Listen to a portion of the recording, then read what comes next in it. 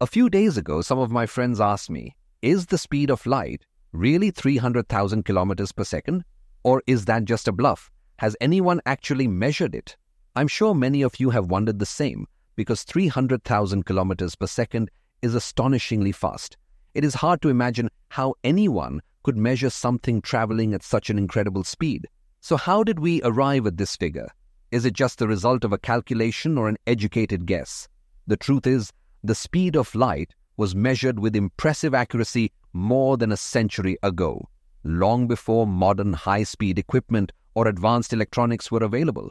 And the story of how it was done involves one of the cleverest and coolest tricks in science that I have ever seen. In this video, let us explore the historic efforts of scientists who dared to measure the seemingly immeasurable speed of light and the ingenious methods they used to measure it with precision over 100 years ago.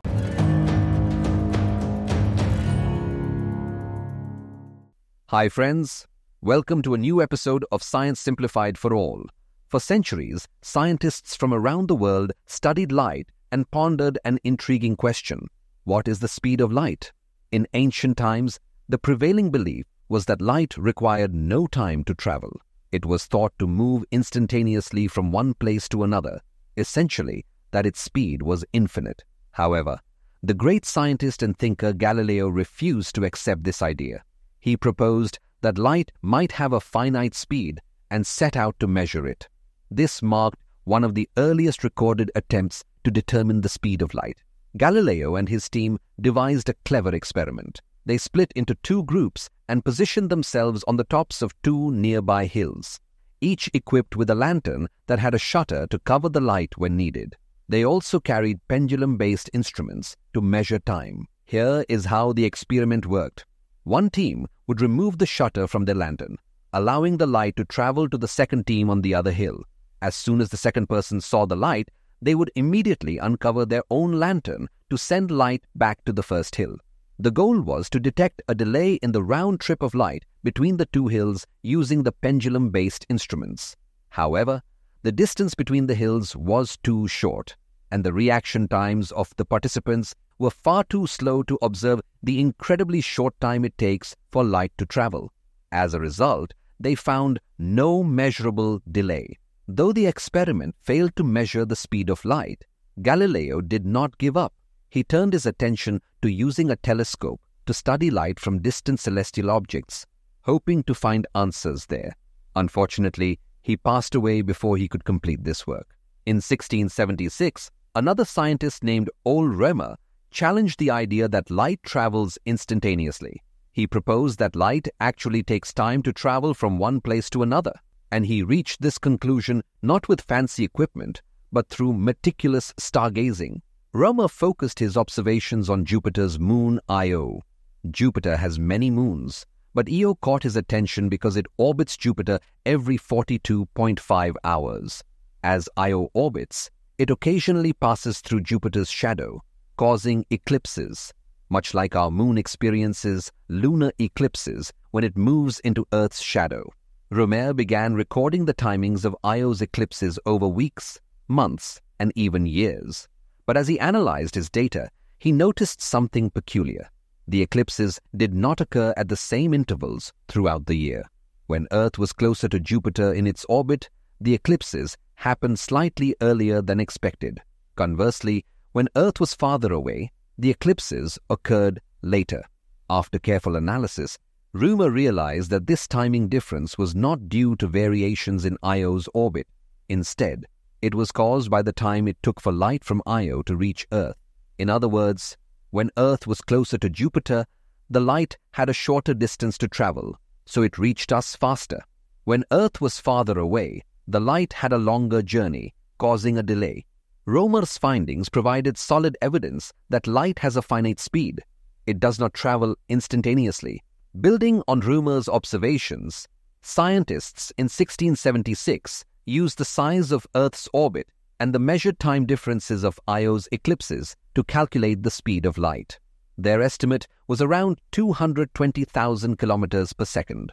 Although this figure is lower than today's accepted value of 300,000 kilometers per second, it was an impressive achievement given the limitations of the time. From that point onward, one thing became certain: light has a finite speed.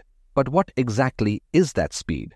Over the years, many scientists have used various methods and technologies to calculate the speed of light. Let us take a look at some of the most interesting ones. In 1849, a scientist named Fizeau conducted an experiment using a toothed wheel and predicted the speed of light to be approximately 315,000 kilometers per second. Then, in 1862, another scientist, Foucault, refined this measurement using rotating mirrors and arrived at a value of 298,000 kilometers per second. Among all these pioneers, Albert Michelson stands out as the scientist who conducted the most extensive experiments to calculate the speed of light. He is also well known for the famous Michelson-Morley experiment, which explored the nature of light and the existence of the so-called ether. Michelson's efforts to measure the speed of light spanned decades, from 1877 to 1931, as he worked tirelessly to achieve more accurate results. Among his many experiments, one stands out as particularly ingenious and groundbreaking. In 1926, Michelson used a rotating octagonal mirror, a mirror with 8 faces, to measure the speed of light with unprecedented accuracy. This experiment provided the most precise value for the speed of light at that time. This is the model of the octagonal mirror that Michelson used. Each of its 8 sides is a reflective mirror, and the entire structure is mounted on a rotating shaft connected to a motor. The speed of the motor can be precisely controlled and measured. The specialty of an octagonal mirror is its symmetry. Each side forms a 45-degree angle with the center. If you rotate the mirror exactly 45 degrees, the next side moves into the same position, and the mirror looks identical. This feature is key to Michelson's ingenious experiment. Now, let us look at Michelson's experimental setup. The octagonal mirror is installed in an observatory atop Mount Wilson. A powerful arc lamp sends light toward face A of the octagonal mirror. Since face A is at a 45-degree angle to the light's path, the light is reflected 90 degrees and travels 35 kilometers to another set of mirrors on Mount San Antonio. These mirrors reflect the light back another 35 kilometers to Mount Wilson, but this time it strikes face C of the octagonal mirror. When the octagonal mirror is stationary, the light from the arc lamp reflects off face A, travels to Mount San Antonio, gets reflected by the mirrors there, and travels back. Then it reflects off face C and enters a telescope. Observers looking through the telescope see continuous light when the mirror is stationary. But what happens when the mirror starts to rotate?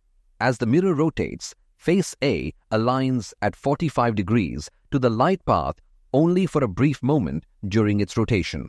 At this exact moment, a pulse of light is sent toward the distant mirrors at Mount San Antonio. This pulse of light gets reflected by the mirrors there and travels back.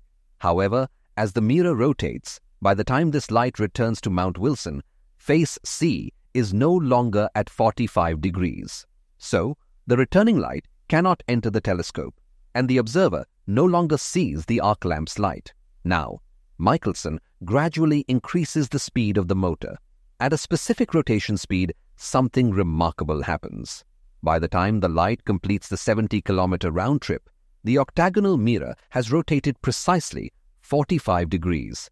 This means face B, the next face in sequence, is now at 45 degrees to the light path. The returning light reflects perfectly into the telescope, and the observer sees the arc lamp again. This phenomenon, seeing the light again through the telescope, happens only at a specific speed of rotation.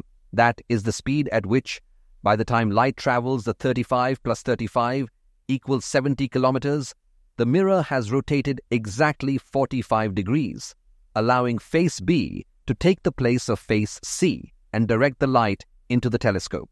By knowing the speed of rotation, Michelson determines the time it takes for the mirror to rotate 45 degrees. Since the total distance traveled by the light is known, 70 kilometers, he calculates the speed of light using the formula. Speed equals distance divided by time. Through this method, Michelson measured the speed of light to be 299,700 796 kilometers per second, compared to the presently accepted value of the speed of light, which is 299,792.458 kilometers per second. Michelson's measurement of 299,796 kilometers per second was remarkably accurate. The difference is just 4 kilometers per second, a truly incredible achievement, especially considering this was measured almost 100 years ago. In summary, the speed of light, approximately 300,000 kilometers per second, is not just a theoretical assumption, but a measured and verified value obtained through precise experiments. Today, countless systems rely on this value for their operations. For example, radar systems and GPS devices use the speed of light in their calculations, and their exceptional accuracy serves as real-world proof of this value's correctness. Interestingly, even without these experiments, James Clerk Maxwell predicted the speed of light theoretically in 1865. As an expert in electric and magnetic fields, he calculated the speed of electromagnetic waves using fundamental constants from his electromagnetic theory.